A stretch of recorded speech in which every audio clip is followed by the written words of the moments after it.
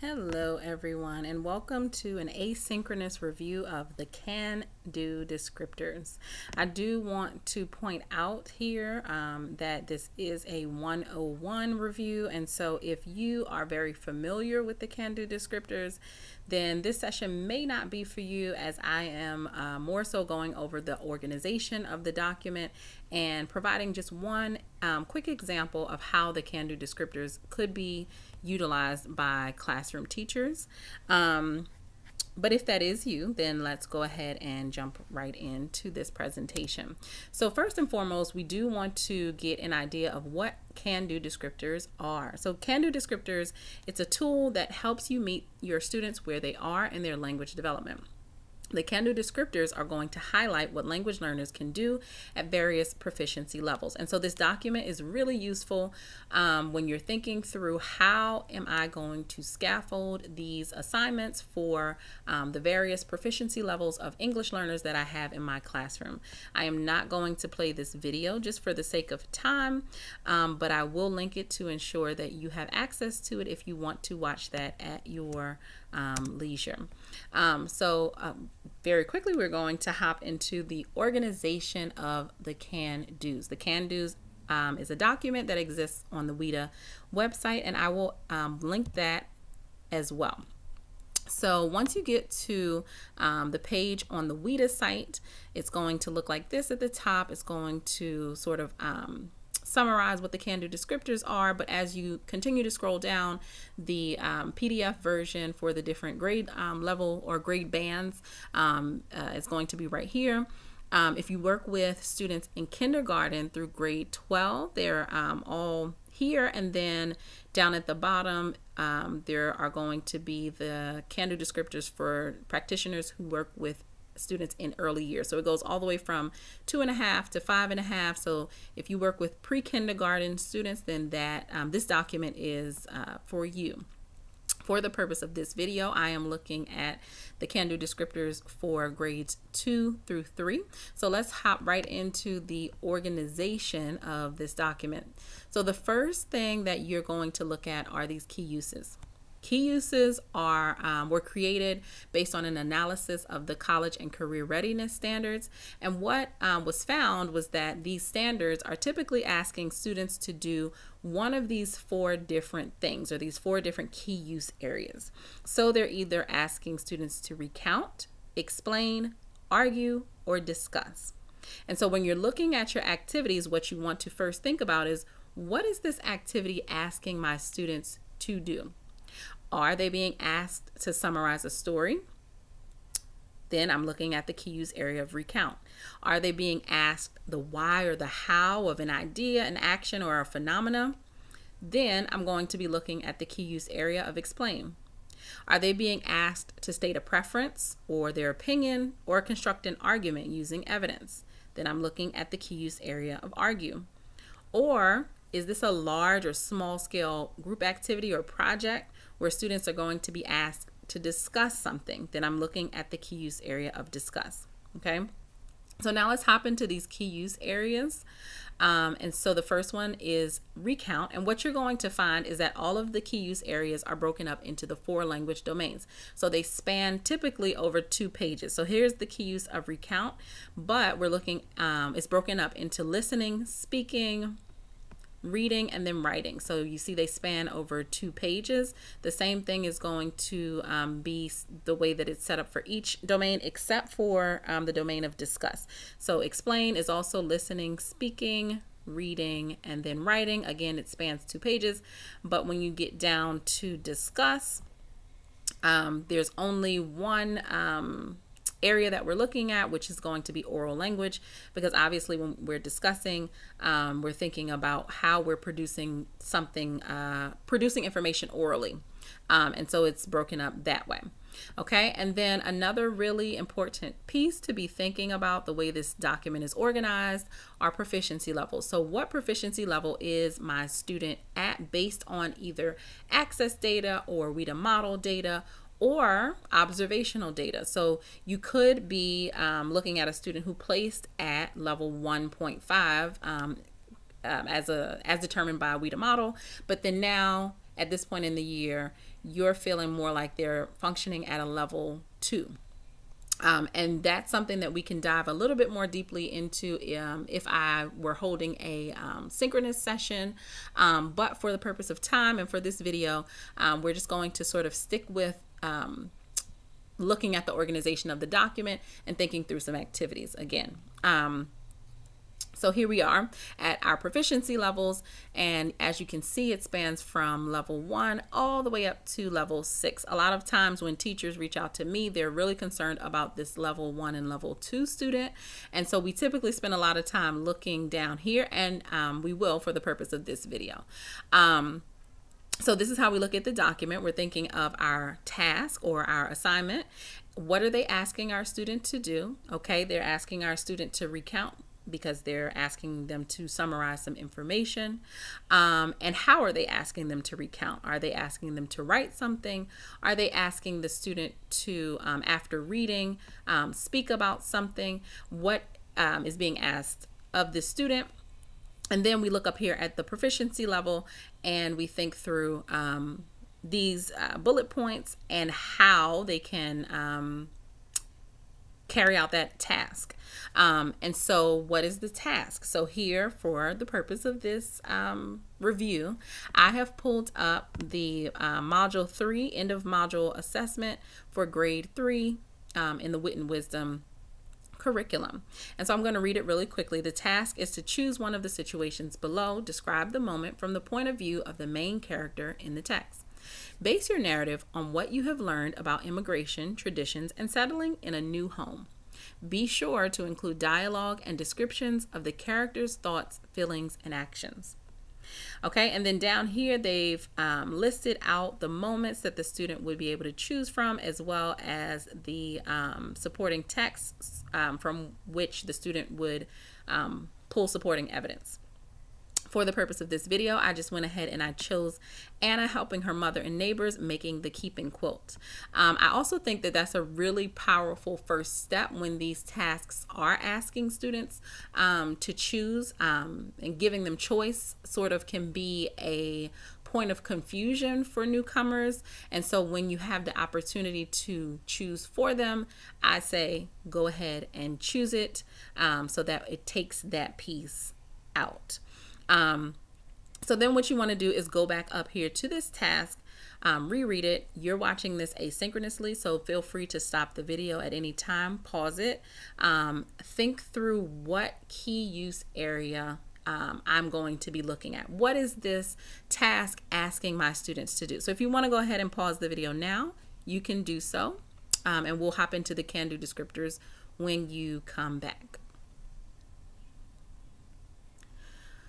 Okay, so you've taken time to read through the task once again, and now we're going to hop back into the Can Do document and scroll back up to the key uses. So we're thinking, what is this task asking my students to do? So I actually went back and forth between explain and recount, because the task is asking you to explain from the main character's point of view how they felt and how they acted, so on and so forth. But when I looked more closely at explain, it's asking, in terms of explain, it means to clarify the why or the how of ideas, actions, or phenomena. So that's more of like a life cycles or a, explaining step by step some sort of like issue or action or phenomena. And so I settled on recount because the students are being asked to narrate an experience, and it is, although it's from another person's point of view, I just felt like recount fit best with this activity.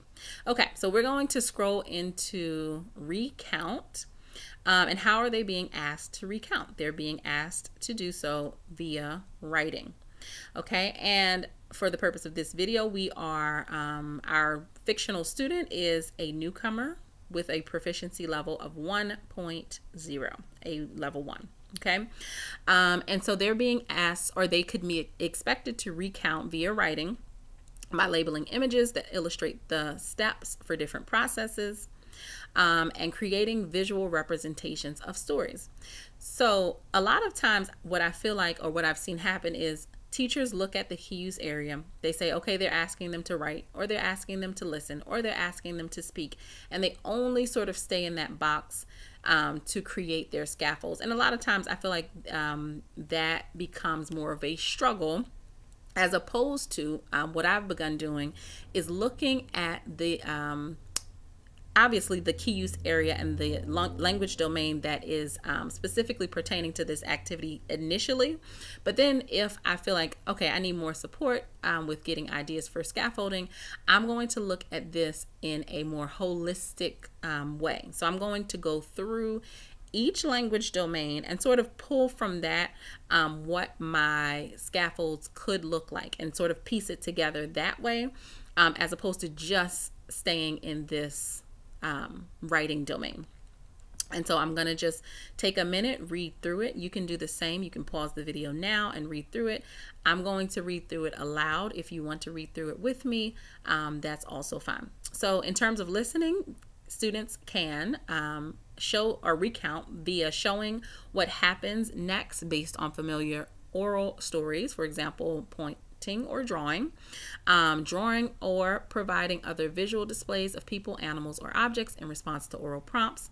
In terms of speaking, recounting via speaking, students can be expected to be responding to questions related to stories or experiences. For example, who came to the door, acting out and naming events or experiences throughout the school day. Okay, and then in terms of recounting via reading, students are expected to be identifying keywords and phrases in illustrated text, signaling language associated with content-related information, for example, during preview, view, and review. Okay, so all of these things have helped me to sort of create this, again, more holistic view of what scaffolds could look like for this student in connection to this task, okay? And so now I'm going to jump back into the presentation to show you what I came up with in terms of recommendations. Okay. So we did want to make sure we were using the text because, again, that was one of the requirements of the assessment. The student should be providing evidence from the text to support their point of view. But instead of just having the keep and quote page 20 and it's printed out and the picture is there and we're looking at the picture and just using it in some sort of abstract way, we're going to put speech bubbles onto the page to represent dialogue. You're going to have pre-written and pre-cut because we want to save on time, sentences for students to listen to and paste into boxes or speech bubbles pertaining to how Anna felt. We're going to make sure that we include sentences that do not describe Anna's thoughts, feelings, and actions in order to truly gauge understanding. And so what I mean by that is I have these pre-written sentences, I'm pointing to it and reading it aloud, and then the student is saying, yes, that is how, or they don't have to expand on their sentence. They could simply say yes or no. But we do want to have some that don't represent how Anna truly thought or truly felt, because if a student has all the correct answers and all they have to do is say yes, yes, yes, then that's not really, it's not challenging them in any way. And then you as an educator really don't have a good understanding of whether or not they truly are picking up on this information. And then you could take it one step further and have the students complete a sentence. If this is a newcomer, a sentence listing descriptions of a completed or the completed image. So once the student has pasted the sentences into the speech bubbles, underneath they could complete a sentence. Anna feels happy, or Anna feels proud. Anna feels, you know, whatever. And these words are being pulled from a word bank, or these words could be pulled from the sentence strips. Maybe you highlighted some of the keywords within the sentence so that the student could pull those words, have some point of reference, and then write it into the blank. Okay. All right. So we practiced via the end of module 3 for grade 3.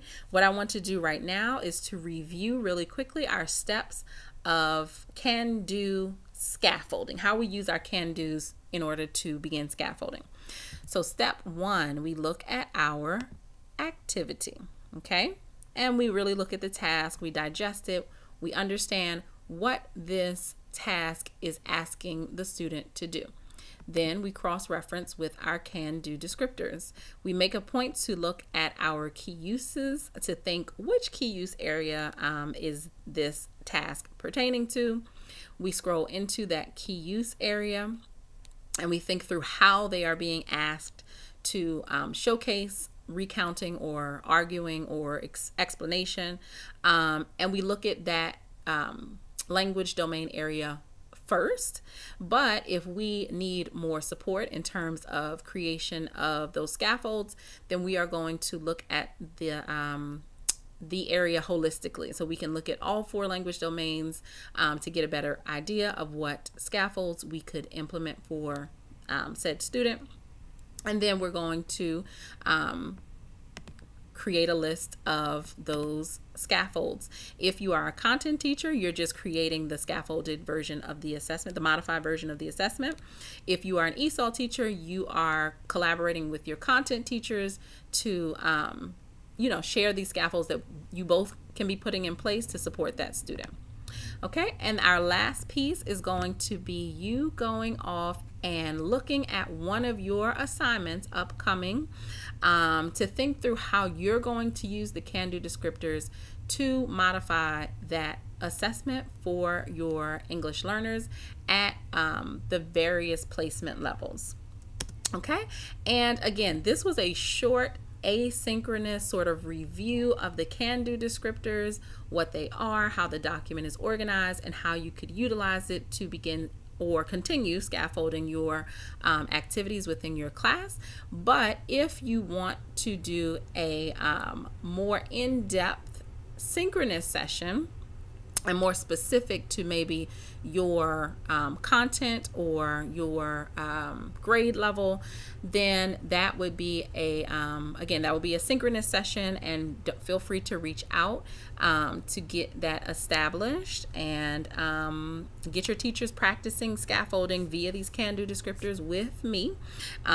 If you don't already know, my name is Amherst Miller. I am the ESOL Educational Associate for our smaller and mid-sized sites, and you can reach me here at this email, and feel free to contact me that way, and I really am here to support. So please, please, please, if you found this valuable or beneficial, feel free to contact me and I will be more than happy to support. All right, guys, I will see you soon, and thanks for watching.